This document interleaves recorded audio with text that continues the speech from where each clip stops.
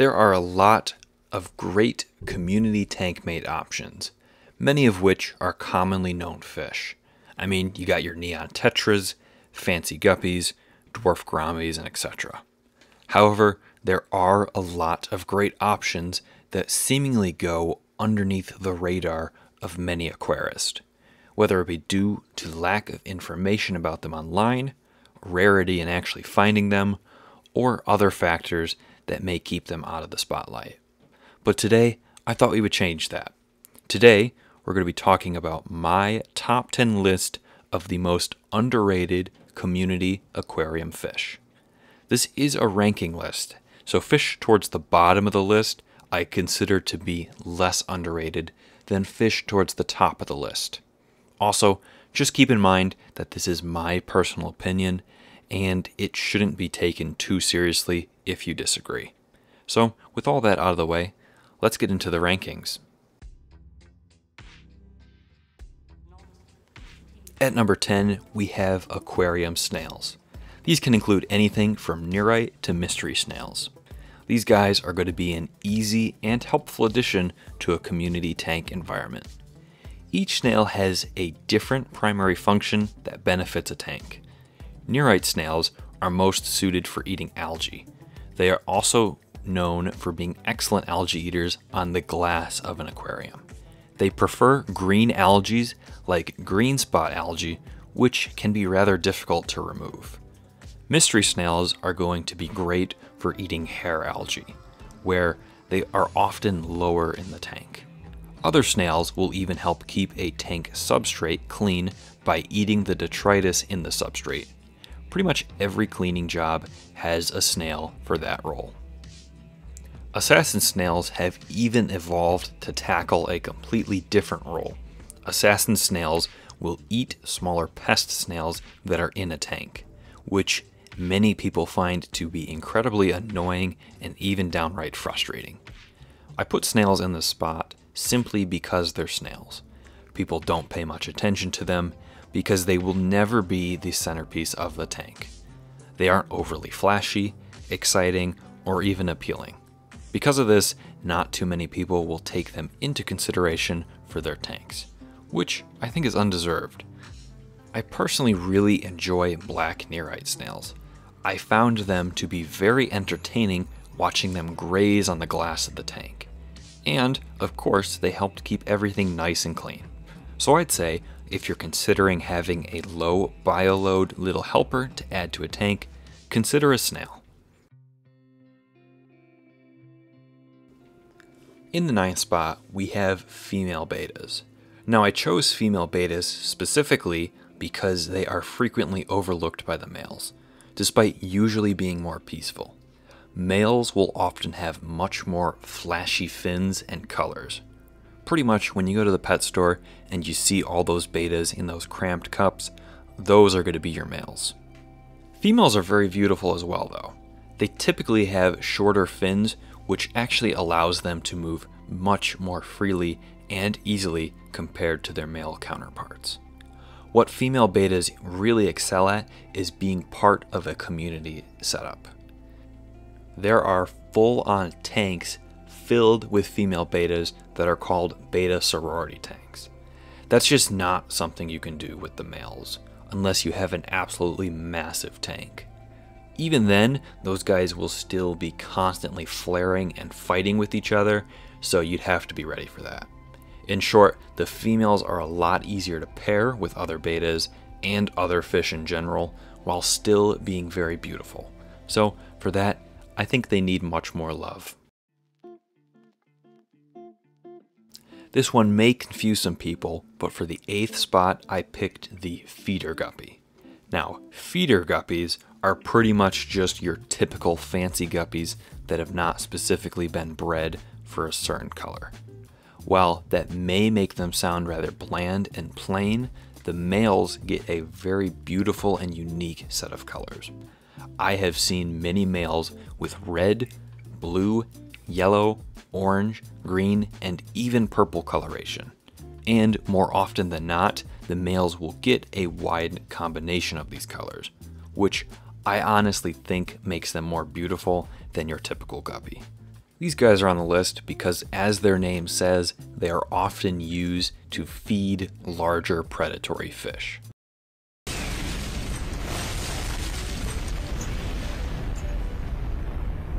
Which makes sense, as these guys are really cheap, like dirt cheap.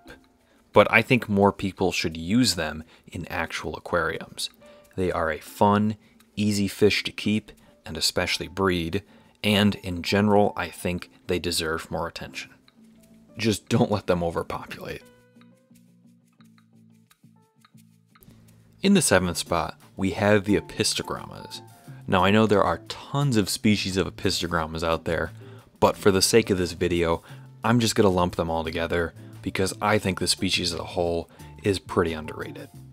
I think a lot of this is due to the ram cichlids usually being more common and less costly compared to the apistogrammas.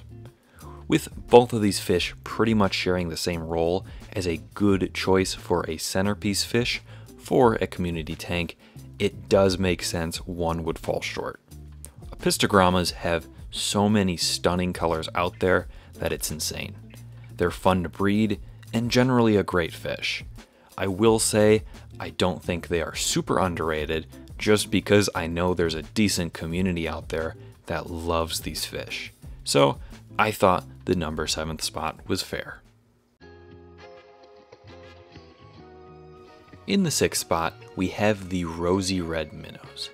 Now these guys are another feeder type fish, so they are super cheap and are more often than not used to feed other fish. However, I think these guys are a great addition to a cold tank. So yeah, they can't really thrive in a heated tank, but rather a non-heated tank. They only get to 6 centimeters, so they aren't going to be a fish that contributes a large bioload.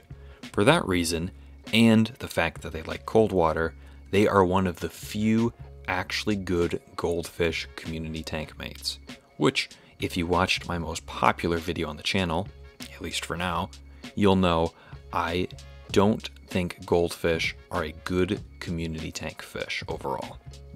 These guys are pretty finicky though, as they're usually kept in pretty bad conditions at the pet store, but they are really cheap at the end of the day.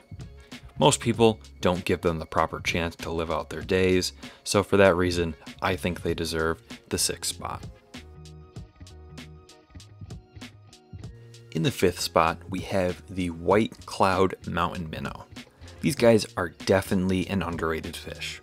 A lot of people don't really know that these fish even exist, and not too many pet stores actually carry them. But I think these guys are a great little fish. They are another cold water species, and they are even smaller than the rosy reds, only getting to a max size of 4 centimeters. Another plus to these guys are their price. They're usually priced around $2 a fish, which is a very fair and affordable price, especially for their size. They have some pretty solid coloration too. They have those red tail fins, that darker body with the white stripe in their center, and just in general look very cool. These guys also have long finned and gold variants, which is always a plus. Pretty much, these guys are just great. They'll do fine with other nano cold water species like the rosy reds, aren't too difficult to keep, and in general deserve more attention. In the 4th spot, we have the pearl gourami. Man, I always seem to be talking about my gouramis, but this is a fish that I think is way too underrated. I have no idea why that is. These fish are absolutely beautiful. Seriously, one of my favorite gouramis. Their bodies are covered with all those little white spots. They have that striking black stripe at their sides, and they even have red underbellies. Seriously, what's not to love about that color palette? They are a bit of a larger fish, getting up to a max size of roughly 5 inches or 12 centimeters. For that, they do need a bit more space. I'd say having one for every 30 gallons is pretty needed. I will say I think part of the reason why these guys get seemingly left out of the spotlight is because of the amount of gouramis out there. I mean, you got your honey gouramis, your standard dwarf gouramis, opaline gouramis, and etc. The pearl gouramis, just more often than not, are less common compared to these other gouramis, which I think results in them not being as talked about. The other thing too is that in the pet stores, these guys might not be as flashy as the previously mentioned standard dwarf gouramis. Whatever the case, the pearl gourami is a beautiful fish that deserves more attention in the hobby. In the third place, we have the celestial pearl danio. Now, I know they have a bunch of different names, but however you call them, they are an amazing nano fish. Starting off, their colors are striking. The orange fins with that black patterning, the dark navy colored body filled with little white spots, and their yellow underbellies just create a gorgeous little fish. I seriously think these guys are one of the prettiest fish in all of the hobby, no joke. Now, when I say these guys are a nano fish, I really mean it. They only get to a max size of 2, maybe 2.5 centimeters, which is an inch. This is a really small fish at the end of the day. It does make it a little bit challenging for tank mates, as most other fish would view them as a meal, but with other similarly sized fish, they do great. I think these guys get so overlooked due to their extremely small size. It can be admittedly hard to appreciate all their beauty and markings when they themselves are only 2 centimeters. A lot of pet stores in general will not carry these guys, so there's also that. In the second place, we have the Borneo sucker loach. Now this is one that I think a lot of people have never even heard of, because there is seriously a lack of information about these guys online and on YouTube. The Borneo sucker loach is pretty much the smaller cousin to the hill stream loach, which is mainly why I think they kind of get overlooked. And while I do still prefer the hill stream loach, I think the Borneo has some factors in their favor. For one, they are smaller than the hill streams, which can be a plus in smaller takes or for bioload. Hill streams can also be more aggressive compared to Borneos, so there is also that. Really, both of these fish have a similarly shaped body, with them almost looking like stingrays. However, I think where most people favor the hill stream is due to their more striking colors. Hill streams have more of a yellow color with all sorts of black stripes and dots all along them. Borneos are primarily brown with yellow spots all along them. Both are pretty, but I do see why hill streams are often deemed prettier. Still though, I think Borneos barely get any spotlight, and I think that needs to change. They really are a cool fish, and they are a huge benefit to smaller planted tanks. Finally, in the first place for the most underrated community aquarium fish, we have the Phoenix rasbora.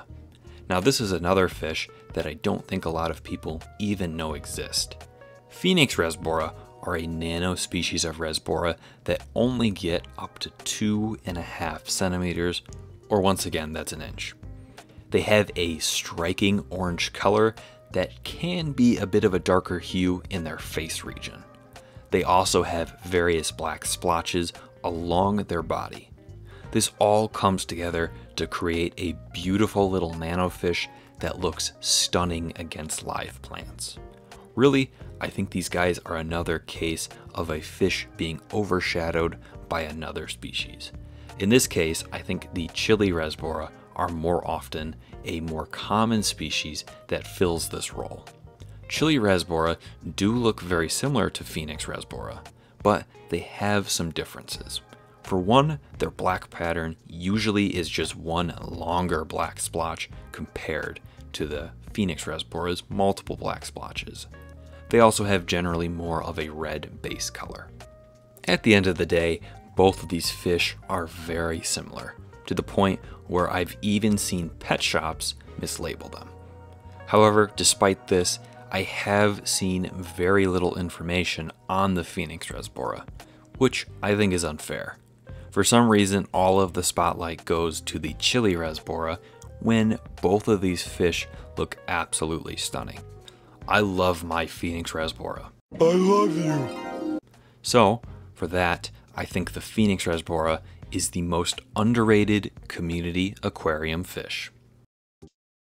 So that was my look at the top 10 most underrated community aquarium fish in all of the hobby. Did I leave any fish off this list that I should have included, or did I get a good selection? Let me know your thoughts down in the comments below. I enjoyed making this list, so let me know if you'd like to see a part 2 in the future. Anyways, I hope you all enjoyed, and I'll see all you guys in the next video. Take care.